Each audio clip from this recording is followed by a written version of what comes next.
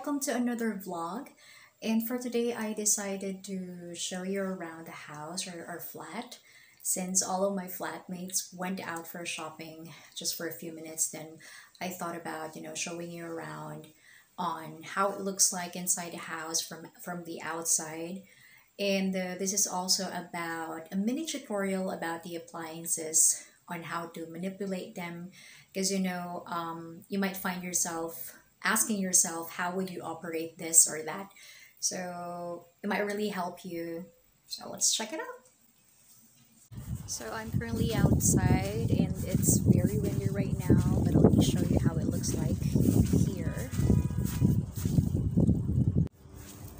So we are actually staying on the second floor, and that is our gate in there. We're gonna have to walk through the stairs, and this is a mini terrace that we have in here. So that is our front door, and those are the windows of our house. So let's go in.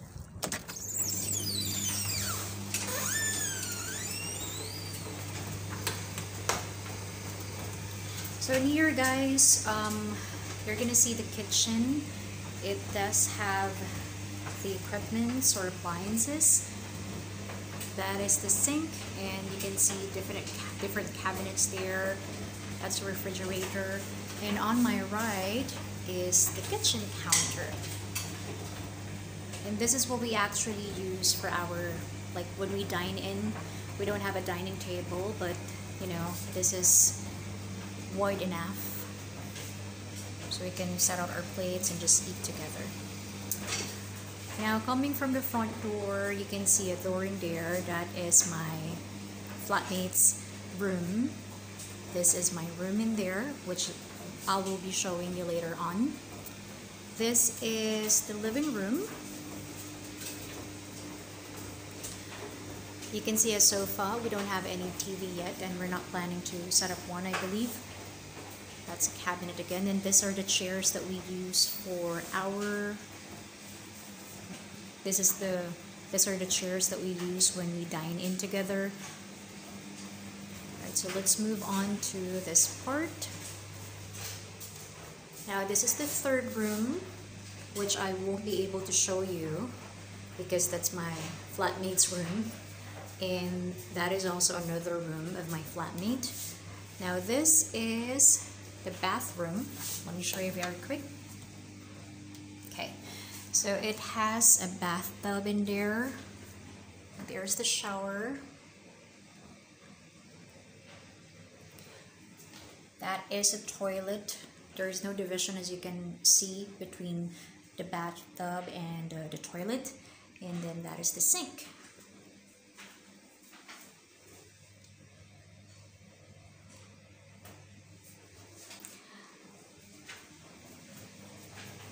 Alright, so I was finally able to give you a little house tour.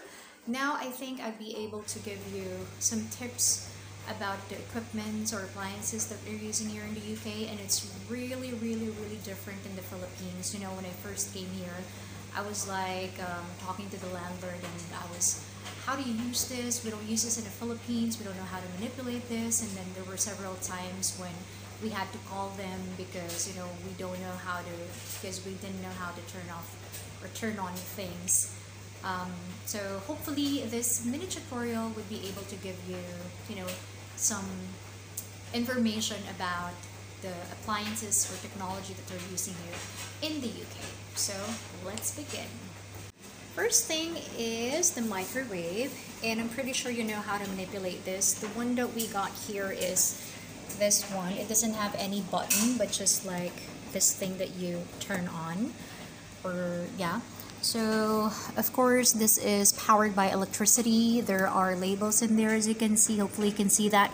It says low, defrost, medium low, medium, medium high, and high. You just need to, of course, select that one. Currently it's in the high. That's what we use. And then this one is for the time, so that is counted in minutes, not in seconds. Very easy. What else? Right, let's go here in the stove. In the Philippines, we are used in using the gas stove, right? Where you have to, just like the microwave that I've showed you earlier, where you have to like click it, stuff like that.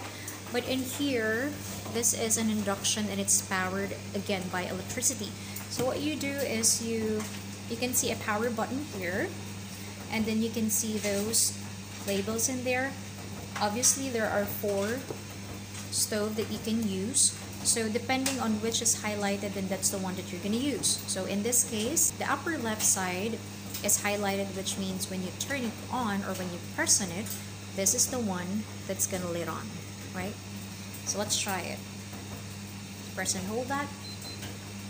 It's going to come out. Let's say I use this. Okay, so this is the one I'll be using. If I want to turn up the heat, then I'll just press on the arrow up. And this is until 9, as far as I know. Maximum is 9. Now, if I want to lower it down, then I just need to click on the arrow or press on the arrow. If you want to turn it off, you just need to press and hold it again, and that should turn it off. So it's really easy, but at first it looks intimidating, right? Now let's move on to the oven. To be honest, I'm not really sure how you do this, because I'm not that kind of person who bakes a lot, or you know, whatever. But I'm pretty sure that you either can ask your landlord or you just search it by yourself. There are labels anyway. This is the power button. I'm not really sure. I'm so sorry. I'm not of help. But for sure, this is the temperature. It says there degrees Celsius. So yeah. Next stuff. Let's go to the washing machine. Okay. So what we have here is a washing machine, which is separate, and a dryer, which is separate as well. So those are 2 different equipments. For the washing machine, we are using the Hoover. You can put up until 9 kilograms. Okay, so again, this was very intimidating at first, but it's really easy when you learn how to use it. So there's a selection here. This is the off button, obviously. And you just need to select which one you want. I know there are a lot of information here that's kind of overwhelming, but what I use normally is the daily, or it depends. If I want to wash my dark colored clothes, and I do that. If I want to wash cottons, I do that. So basically those are the 3 things that I mainly use. For my undies, I normally use delicates. So the first thing that you need to do is to, of course, turn it on. Select either the daily one or anything that you want. After that, you can click on start. Alright, so this one tells us how many minutes the washing is gonna run. So in this case, my flatmate is actually currently doing her laundry, so it's gonna take 38 minutes more. So depending on what you choose in there, the minutes is gonna show up there, or hours. Next one. This is for the dryer, or the drying machine. So it's the same thing in here. There are labels in there. This is the off button. If you want to use the strong dry, extra dry, or for synthetic, this is what you use for your coats that are sensitive, or it's not, if it's not made in cotton, so you can use that. Bed linen, this is what I use for my bed linen, obviously. Yeah, so depending on what you select, then you will do that, and then just press on the start button. Right, so it's very, very easy. By the way, so in here, while you were cooking, it's very important that you turn on the exhaust fan. So this is what they use. There is, again, some buttons in there. So if you want to turn on the light, then you can do so. Right, so you won't have to turn on the lights of the whole kitchen or the living room. So just turn it off, turn it back on if you want to. Very easy. Now, this 3 has different levels. So there's the, what do you call this? 1, 2, 3. So the first level is for the exhaust fan, which means it's gonna suck up the smoke coming from what you're cooking mildly.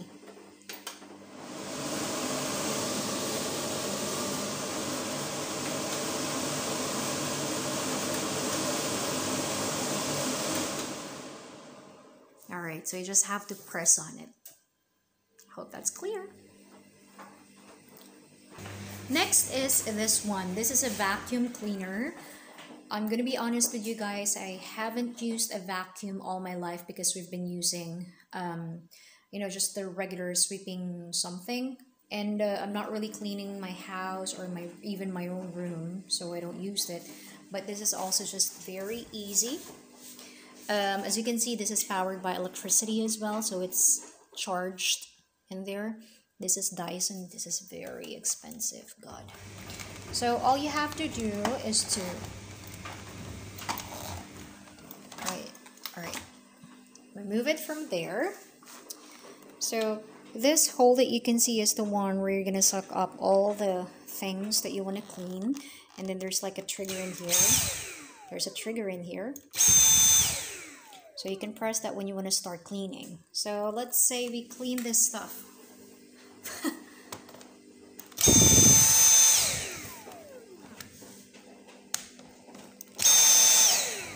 So I got that. Now, since it's very difficult to clean just using this hole, then I'm going to be using this thing in here. I'm not sure what you call it, but let's see if I can do it one hand. Oh God. So all you need to do is to fit it in there. Okay, then it's already connected in there. So it's going to be easier for me to clean, right? So all I need to do is to just press on the trigger. And that is gone. Alright, so that is how easy to clean the stuff in here. If you want to remove it, just need to press on that. You can do it one hand. Yeah, so it's very hard to remove it by one hand. But anyway, by the way, you won't be able to use that and that. And what else? The oven as well, it wouldn't work if the buttons are not turned on. So we do have here the freezer, which is for our fridge, obviously, there. So if I turn this off, let's try it. Okay, and that's turned off as well. But if I turn it on, then it's gonna turn on, right? So it's very different from the one that we're using in the Philippines, where it's automatic as long as it's connected to a socket. Also, the refrigerators here, the freezer is below, not above. So we put here all our meats, you know, and then here is the vegetable thing and the drinks up there. Okay. What else? The cooker hood, that was that thing that I showed you earlier. So if you don't turn it on in here, then it wouldn't work, even if you press all the buttons in there. There's also a button for the dryer, the boiler, the washing machine, and the oven. For the boiler, let me show you how it looks like. Here you go. So this is what we call the boiler with the radiator and with the radiation and whatever. I don't really know how to use that, but my landlord did set it up for us, so it shouldn't be a problem. There, he said this is also connected to the boiler, and you know, I really don't know how to use that. But anyway, it is important that this one is turned on, because if not, then you know, that boiler is actually used to supply heat in the water system that we have here. So there's one for the hot water and then the cold water, right? Oh, another thing that you should know regarding the water, we don't use here a refilling water, or what do you call that? Something that cleanses the water. We don't use that because, you know, you can just drink from the tap water and it's clean. Let's move on, guys, to the heaters. So In each room, there are heaters, and there is also a heater for the living room. Now, let me show you how it works. So this is what we use here. I hope you can see that. And then there is a thing here that you manipulate. Okay, so that one is turned off if it's pointing on the circle. Now, if you want to turn off the heat, you just need to do that. This is the first, second, third, fourth, and then the hottest one. So right now it's I believe it's 4 p.m. or so. It's not really that hot, or it's not really that cold, so I'm just gonna turn it off for the meantime. Like I've mentioned, we do have a heater in the living room as well, but this one is big because it will accommodate the whole living room and kitchen. So it has the same thing. This is currently turned off, but if you want to turn it on, then you just need to point it out to that one or whichever fits you. Alrighty, let's move on to the bathroom or the loo. Okay, so surprise for the toilet, you just need to press that and it should flash, right? Nothing really different. This one is something where you can dry your stuff, mostly towels, but I don't put my towels in here. These are my flatmates towels. So when you hold it, it's actually hot. You know, not too hot though, just hot enough to, you know, warm your stuff that you're gonna put in there. Yeah. For this one, we're using 2 shower heads. One is big and one is small. So you're gonna see there the label, I guess. Actually, let me go inside the tub. Oh. Okay. So this is currently turned off, but if you move this in here, then the small one is gonna, you know, run. Then the water in the small one is gonna run. And then the other option is to use the bigger shower. Here you can see the numbers. Obviously, that is for the temperature of the water. If you want to make it more hot, then you increase the numbers. But if not, then if you want to make it colder, you can decrease the numbers. We usually use around 5, 6, or 7 depending on the weather. This one again, since we are being supplied with hot and cold water or regular water, then this is for the hot one and the cold one, but I'm sure that you already know that. Okay, moving on to the mirror. Nothing really special here. It's a mirror, but you can open it. Ta-da! You can see, you know, I think usually they call it the medicine box, but we don't put medicine, of course. We just put in our stuff in there. And let me show you something really cool. Let's press on that. What? It's not working anymore? Oh.